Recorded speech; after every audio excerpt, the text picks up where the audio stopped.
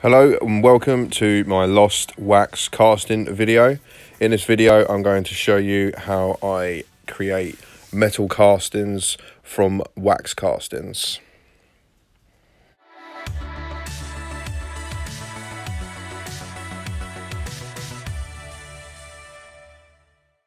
Okay, so here we have the wax injector. As you can see, I push that nozzle and liquid wax comes out. So to turn the wax into the liquid form, we melt it in this pot, and these are the bags of wax that we get. So that will go into that pot at a 50-degree temperature and melt it into liquid. So then what I will do is, to fill the wax injector up, I will take this lid off. I will pour the wax into it if it is empty. As you can see, it is empty. So I will pour the liquid wax that I've melted in this pot into the wax injector. I'm not going to do it one-handed because that would be a disaster. So once the wax has been poured into the wax injector, that is good to go. So just want to make sure that I put the lid back on properly, and you have to make sure that it's nice and airtight. Okay, so the lid is on now, nice and tight. And that gauge there is for the air pressure that I will be putting inside of the injector so that it can push the liquid wax out of that nozzle, like so. Okay, so here we have the molds. As you can see, it has a handle, door handle pattern inside of it. So what I will do is I will make sure that I put boards and rubber bands around the mold, because when I'm pouring the wax into that mold, it's possible that it will leak out the sides, which is what we don't want. So I'll apply the mold to the wax injector, and as you can see, there's a couple of vents at the top of the mold. So once the wax comes out the top of that, that tells me that the pattern inside is fulfilled with wax now. So I just want to lay that down and let that cool off and set for the wax to go hard inside. Once that's happened, after maybe 5 minutes, the pattern will come out. As you can see, it's a detailed door handle. Some of the smaller molds won't take so long to cool down, like this one here. That may only take a couple of minutes. But the handle one could take up to 5–10 minutes, and these molds here can take up to even longer to cool down. So what I will do in the meantime is keep busy. I shall either practice my bin throwing skills,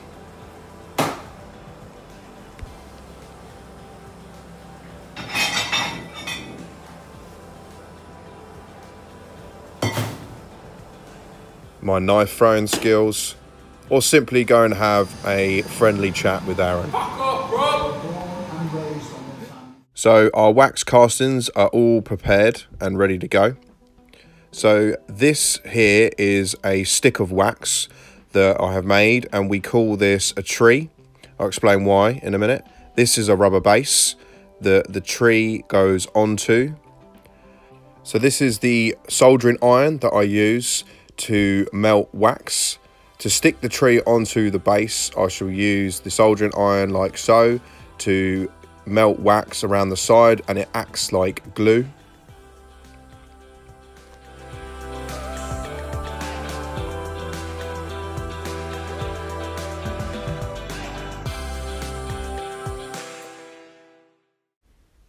After spending 5 minutes or so of repeating that process, the tree is now onto the rubber base, nice and tight like so. Next step now is to use the soldering iron to stick our wax castings onto the tree. Wax castings have been melted on now, and back to what I said previous about why we call that stick a tree is now, once all the wax castings are on there, is pretty obvious. Okay, so these are the metal flasks that will be going on to the bases with the castings in, like so. Before I put the metal flasks onto all of the bases though, I will tape up all the holes on the metal flasks.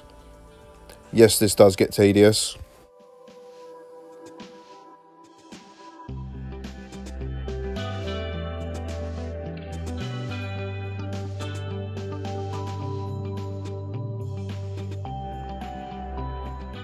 the flasks taped up and the bases on the bottom, even though it's pretty tight on there, just to be extra sure, I put wax all around the base of the flask, just to give it that extra airtight. And like I said before, the liquid wax acts as like glue. So the base is completely on there, and what I will be pouring into the flasks later will not leak out the side.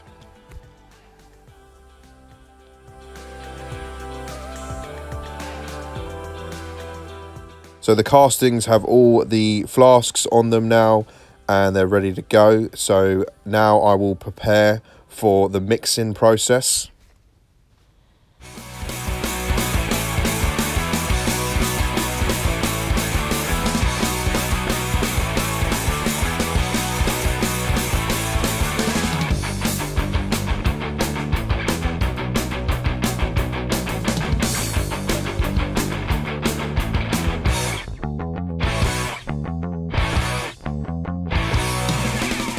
So this mix will go into a vacuum, and the reason why we put the mix into this vacuum is so that any air trapped inside the mix can get sucked out basically. So we're going to pour that mix into our flasks with the wax castings in, and give the mix a once over again in the vacuum. So now all I have to do is rinse and repeat that exact same process with all the other flasks.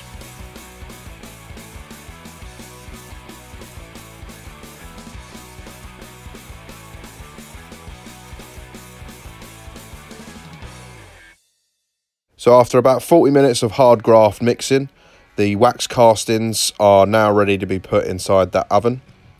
So I have to start that by taking all of that tape that I put on earlier. And again, yes, that is tedious. Also need to break off the bases from the flasks. And I probably shouldn't have done this one-handed. As you can see, that wasn't supposed to happen. So I've broken the rubber base off from the flask now.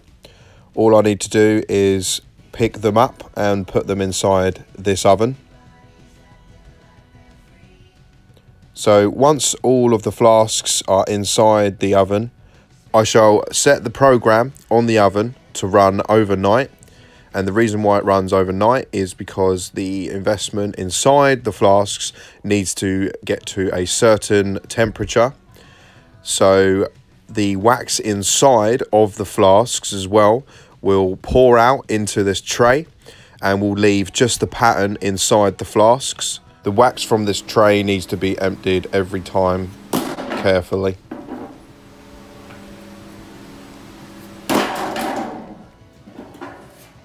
With the tray empty now, I will put it back in, and that is ready to run overnight. All that's left is to clean up the disaster of mess that I've created.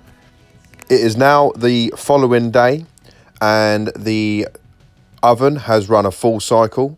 So this is the furnace, or as I like to call it, the cauldron. I will flick that switch on and it will fire up inside.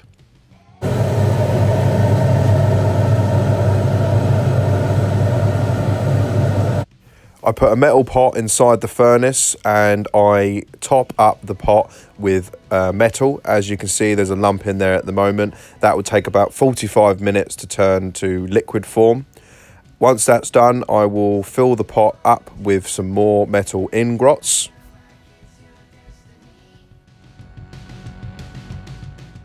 Whilst I am waiting for the metal to melt inside the furnace, I will go outside and I will clean out these buckets, which is the worst part of the job. And as you can see, I have emptied a lot of these buckets. Right, so now it's time to put in the last couple of ingots into the furnace.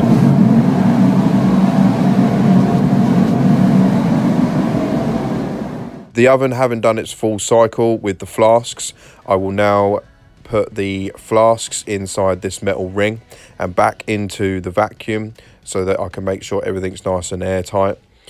These are the ladles that I will be using to pour the metal from the furnace inside that pot to the flask. So I will pour the metal from the pot into the top of the flask through a hole that was created from melting the wax tree away on the oven cycle. Also, this room is extremely hot, and if you stand too close to that furnace without a gas mask on or anything to protect your face, you will burn some eyebrows off, which is not a good look.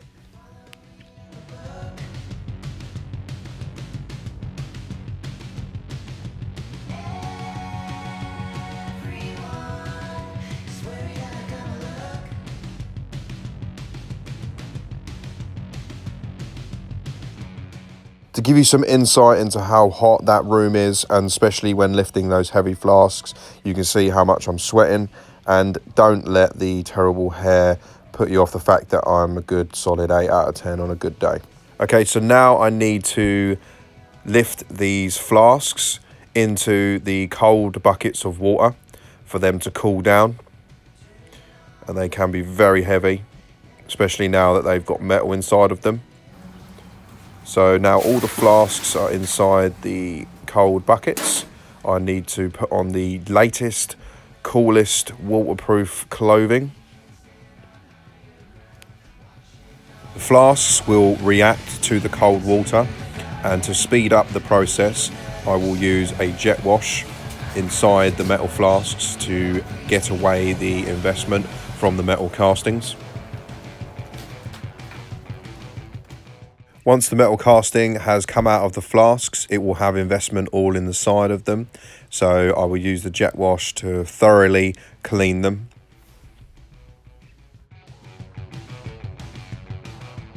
And after they have all been cleaned, the flasks and the castings, there you go.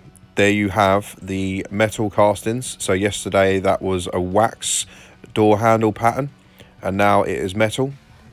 And yeah, these are all the other ones that I put in with it. As you can see, they look really good, and we can create any design through this process.